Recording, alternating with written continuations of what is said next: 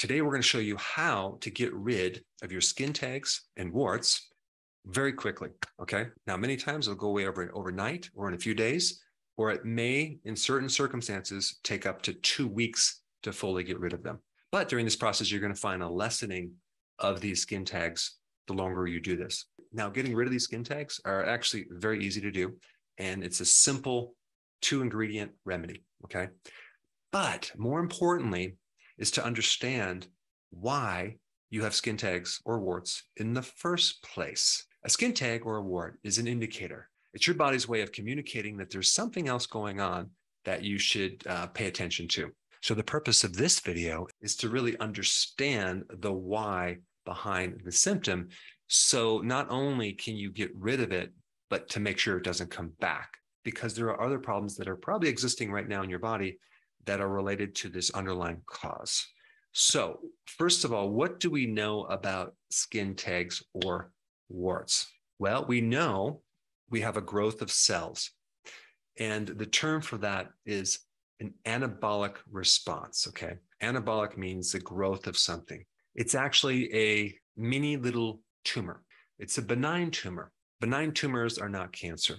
Cancer involves something called a malignancy, which it's spreading out of control. So a benign tumor happens at a very certain location and it gets to a certain size, but it doesn't take over the body. And these skin tags usually are on the folds of your skin, on your neck, armpit, but there can be anywhere as well. They can be in your mouth, your esophagus, the trachea, the larynx, your private parts, your groin. They can be all over. Now, there is a high association between skin tags and warts and HPV, human papilloma virus. You have to realize that HPV are not just one virus. There's over like 130 or 140 different types of human papilloma viruses. So each one can create different situations. All right, so what else do we know about a skin tag? Well, definitely more common in women. So why is that? What's the difference between men and women? Well, women have more estrogen, for one thing. And also you see a higher incidence of skin tags when a woman gets pregnant, which would also validate this estrogen situation. And also estrogen is an anabolic hormone. So it makes cells grow. And the more fat that you have, the more estrogen you're going to make. So if someone is overweight, they're going to make more estrogen, both men and women. And the last point about estrogen is that not only is there a high risk factor for getting skin tags, there's a higher risk factor of just having HPV and HPV-related cancers, okay? So there's that connection as well.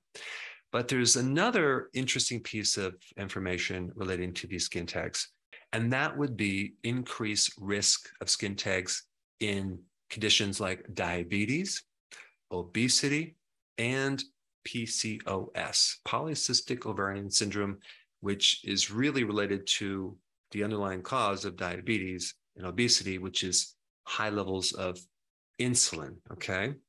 But under that is insulin resistance. Now, in one study they did with 98 cases of people with skin tags, nearly all of them had insulin resistance, okay, based on a test called HOMA-IR, and I'll put that study down below. And so they found a very, very strong association between skin tags and insulin resistance, skin tags and high triglycerides, and skin tags and obesity, which basically high triglycerides and obesity are related to insulin resistance as well. Now, another thing that's interesting about insulin resistance, where you have a situation where you have a lot of insulin in the body that's compensating for this insulin resistance in the cell. So when insulin is supposed to penetrate the mitochondria, the energy factory of the cell, to make ATP, which is energy, it doesn't do it to the degree it should.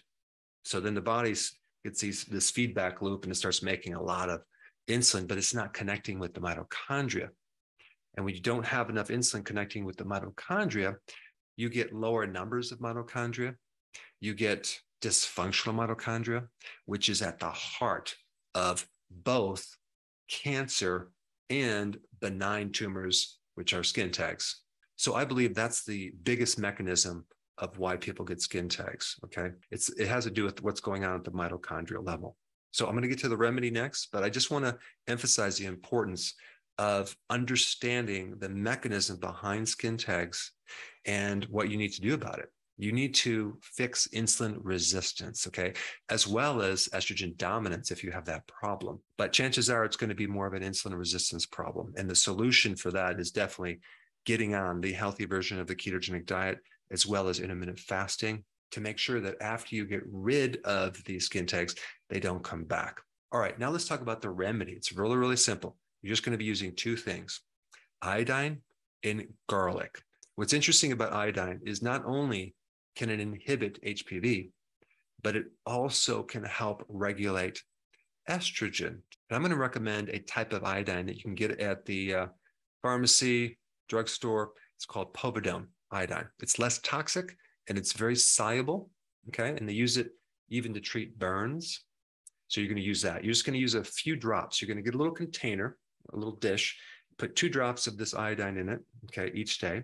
And then you're going to take some fresh garlic and crush a little bit of it to get a couple drops, okay? So we're going to mix a couple drops of garlic with the iodine together, okay? You're going to mix it up, and then you're going to take a little cotton swab, put it directly on the skin tag or wart, and put a Band-Aid or tape over it, okay? And you're going to apply that same mixture just twice a day. Now, I'm going to recommend that you keep it in the refrigerator just to keep the garlic really fresh. You don't have to worry about the iodine, but the garlic needs to stay fresh and potent because there's a certain phytonutrient called allicin in the garlic that is doing all the magic. And so it's very anti-cancer, it's antiviral, it does a lot. Now, you're going to notice after even a day of using this that there's a significant shrinkage of the skin tag, if not completely gone. It really depends on how bad you have insulin resistance, okay? It could take up to 2 weeks, but you will see a lessening of the skin tag over time. Now, the next day, I recommend that you toss out the dish that you made the previous day and make a fresh batch. A couple drops of iodine, a couple drops of the garlic juice, fresh, because that way we can maintain the potency of the garlic, okay? And you can just cut up this garlic clove and just crush different pieces of it each day, and it'll go a long way. But we want that garlic fresh, and we're gonna put it on the area topically, put a little Band-Aid or a piece of tape, and you're just gonna keep repeating this, applying it to the surface of your skin for up to 2 weeks if you need it for that long. And you can also use other things too. Other things will work, like zinc oxide, apple cider vinegar might work, oregano oil will work, but I think you're going to see the best results with garlic and this iodine. Now, a wart is also caused by a human papillomavirus, and you may need to shift to a slightly different remedy if needed, maybe not. But let's say the first remedy doesn't work, or you don't see any change within 1 week, then shift to this other remedy, which is either one of two things. You can use salicylic acid. You can get it from the drugstore in little patches, or just crush an aspirin up and put some of this aspirin topically in some water with a Band-Aid or a tape and apply that. That will tend to work. Or there's an ancient plant you can get as a remedy, and it's called celandine, okay? I mean, if you had it fresh, that would be the ideal situation, because you just take one of the stems and you'll notice that there's this oozing fluid out of the stem. You would put that topically. It's very, very potent to viruses, and you put just a little drop on that, put a Band-Aid or tape. But the most important thing about this video, and the emphasis, is to correct the underlying reason why you have these in the first place. And I highly recommend you get started on this right now while it's fresh in your mind. So I put the first video up on this playlist right here. Check it out.